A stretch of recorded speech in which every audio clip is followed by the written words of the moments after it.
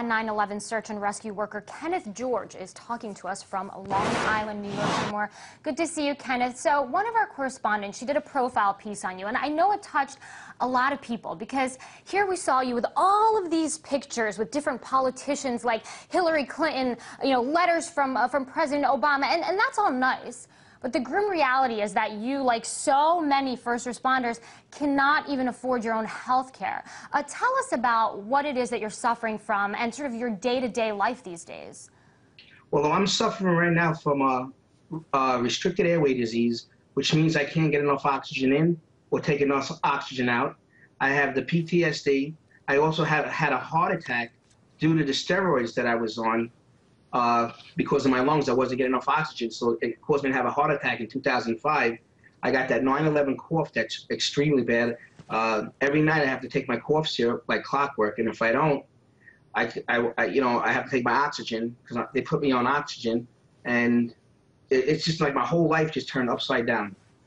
Wow, totally upside down. And this bill to essentially provide medical coverage for people like yourself, it was blocked. I mean, we can all sit here and get really angry about it, but it affects you so much more personally. I mean, what did you think when you found out? What kind of message does this send?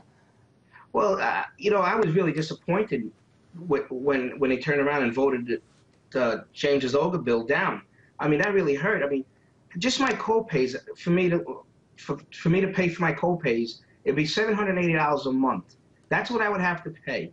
If they don't pass this bill, I'm not going to be able to go to see these special doctors at Islandia, who I go see, Dr. Charlene, Dr. Frank Dallin, and they help me get the medications I need.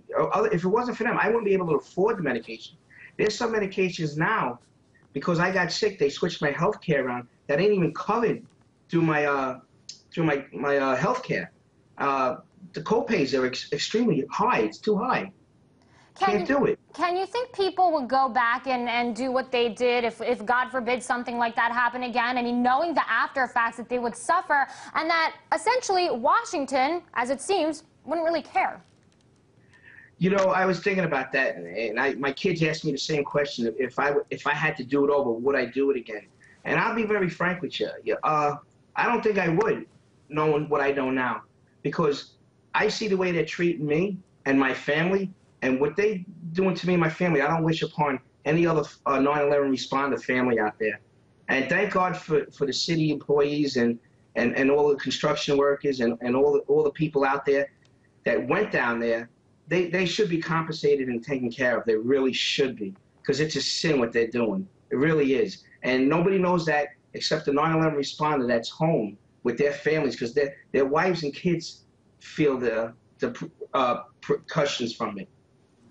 Are you angry at the lawmakers, Ken? Because, I mean, the question here is, who's protecting you guys? I mean, I've been working here in Washington, D.C. Can't tell you how many lobbyists there are on the Hill representing various, special interests from financial institutions to different banks. What about you guys? Who's there representing you? Well, I'm fortunate enough. I have my union, DC 37, that's helped me out, Miss Lee Clark. And also, believe it or not, John Field from the Feel Good Foundation. I mean, he's helping out a lot of responders that don't have any money, or he helps pay for their medications, helps people pay for their mortgages and stuff like that. So it's good things for people like that, the advocates like that are trying to get this bill passed and that are helping some of the responders. This bill will probably go back to the floor. Are you hopeful at all that it will in fact pass? I have to be hopeful, because if this bill doesn't pass, then there's going to be a lot of responders that are going to get sick and pass on. There's going to be a lot of responders that are going to try to kill themselves because they're stuck. They don't know where else to go. They need the hospitalization. They need the health care, which some of these guys don't even have benefits from their own jobs, that they can't afford anything. So they need this more than anything. And I hope to God it does pass. I really do. We all hope that it passes. We all hope that it passes. We all hope that you feel better. And we hope that some Republican senators are watching this interview. Kenneth George, 9/11 first responder, thank you so much. Thank you, and God bless.